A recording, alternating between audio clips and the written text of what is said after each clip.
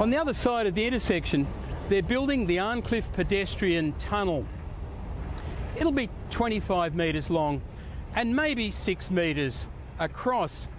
It's an important project because until now, the only way for pedestrians to get from one side of the Illawarra rail line to the other was a narrow footpath, maybe a metre wide, and only on the south side of this very tight road tunnel. And around here, they're building high-rise apartments for tens of thousands more residents. So obviously there's going to be a dramatic increase in pedestrian traffic. The only problem is the cost, a staggering $17 million.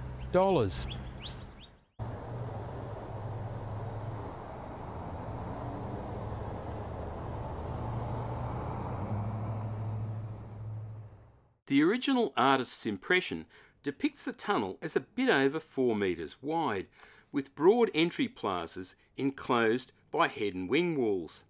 But with construction underway, the design has been greatly simplified. The tunnel appears to be a little wider, maybe 6 metres, but that may be just poetic licence. Whatever. The whole thing is 35 metres long and about 25 metres is enclosed. The tunnel was a 2011 Liberal election promise, and the new Baird government reckoned it would cost $5 million. But Rockdale Council wanted a straighter road and a much wider rail bridge with footpaths on either side of the road, and their estimate was $10 million. With the 2015 elections approaching and the local Liberal MP, John Flowers, under threat, Roads Minister Duncan Gay announced he was going it alone and throwing $17 million at the project. Alas, Flowers lost his seat. Welcome to the wacky world of New South Wales infrastructure procurement. In the real world, unlike Bairdland, 17 mil gets you a lot of stuff. You can buy a whole fleet of Rolls Royce Phantoms, 35 of them, for 17 mil. Or what about a Learjet? You can buy one of these and still have 4 mil in change to pay for the hangar, the pilot, the avgas and a trophy wife. And you can buy a very acceptable brand new 40-metre luxury cruiser for 17 mil. Feel like going into real estate development? 17 mil gets you a whole entire project with 2 levels of underground car parking, 2 levels of commercial and 7 stories of luxury apartments. But in Bairdland, all 17 mil gets you is a 25-metre pipe under a railway embankment. But enough of airhead examples. What about public infrastructure stuff? Step out of Bairdland and into any other jurisdiction and see what they get for their money. In the City of Sydney's Sydney Park, they're finishing the city's largest stormwater recycling scheme and a major upgrade of the park's facilities, and it's only costing 10.5 mil. In Bairdland, that doesn't get you even 16 metres of 4-metre diameter pedestrian tunnel.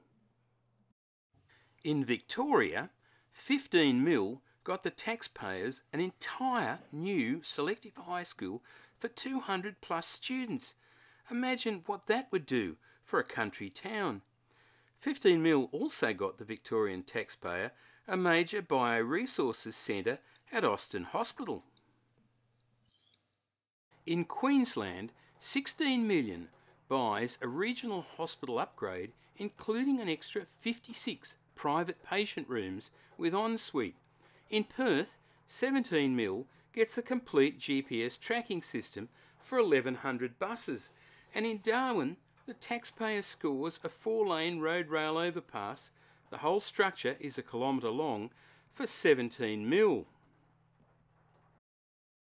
Let's look at this another way.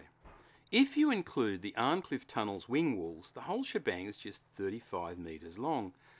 That means this tiny structure is costing $486,000 a metre. The Anzac Bridge, 8 lanes plus pedestrian and cycle path, came in for the same price per metre. And the mighty Sydney Harbour Bridge, 8 lanes, 2 rail tracks, plus pedestrian and cycle paths was cheaper than the Arncliffe Tunnel at only $467,000 a metre in today's dollars. You think I'm comparing apples with oranges? Then let's talk tunnels. The Airport Rail Line tunnel, over 9 metres in diameter, cost just $133,000 a metre in today's dollars, and that included stations, track, signalling and power supply. Or what about Dulles International Airport's walkback tunnel, completed in 2001? It's 4 times as wide as the Arncliffe Pedestrian Tunnel, and it passes 4.5 metres under the main taxiway.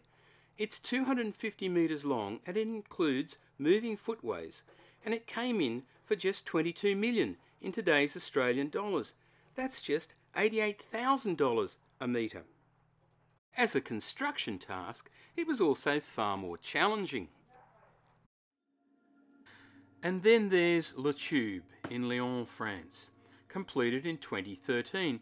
It's 1,763 metres long and 10 metres wide, with separate cycle and walkways and a lane for buses. And it has a permanent light and sound show.